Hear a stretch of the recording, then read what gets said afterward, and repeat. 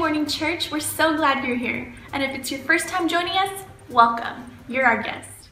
Be our guest. Be our guest. Put our service to the test. At Heavenly Splendor, we love our children. And right now, they're all outside flying kites with the wonderful Miss Grace and her staff.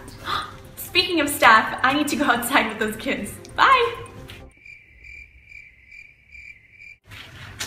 Just kidding, I have some more announcements.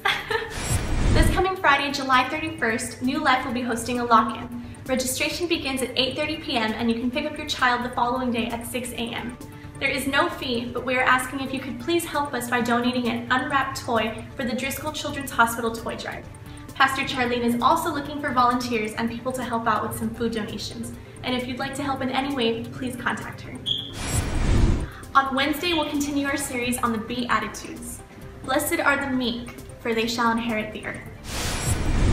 Prayer is not a religious exercise.